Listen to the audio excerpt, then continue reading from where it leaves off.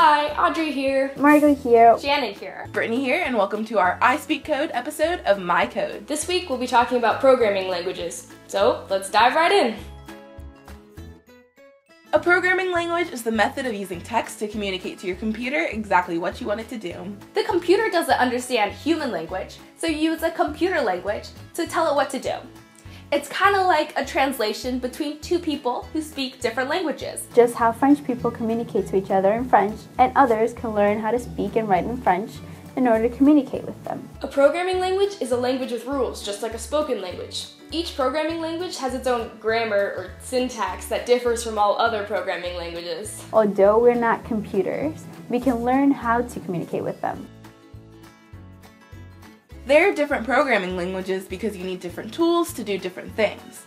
Like, for example, if you like video games, you might want to try C++ because they've designed things specifically in C++ to help aid video game making. It often doesn't matter which coding language you choose. Sometimes there are technical reasons for choosing one over the other, but it's often just personal preference. Just how a pencil, marker, and color pencil are all used to draw in color, but we obviously use them for different tasks. There isn't always a reason to choose one language over another. Sometimes it's a technical reason, but most times it's just personal preference.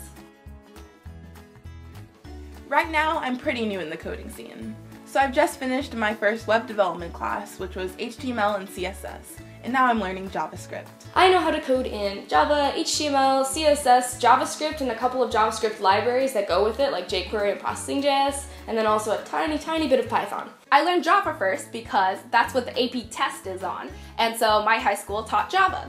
Then I learned HTML because I wanted to make my own websites. Then I learned Swift because I wanted to make my own apps. I know how to code in over 8 languages. I know how to code in Java, HTML, CSS, JavaScript, jQuery, Ruby, Python, Adobe Flash CSS, Processing.js, and a few more. A beginner could start out by learning HTML and CSS because they are super simple and super easy to learn.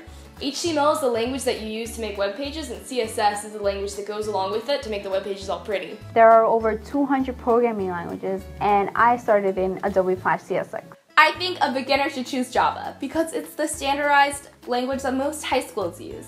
And the AP test is in Java. I think Python's the easiest language because you can write a lot more with a lot less code. Thanks for tuning in. Next week we'll be covering what we've created with code. Be sure to let us know what you want to learn in the comment section down below. See you next week.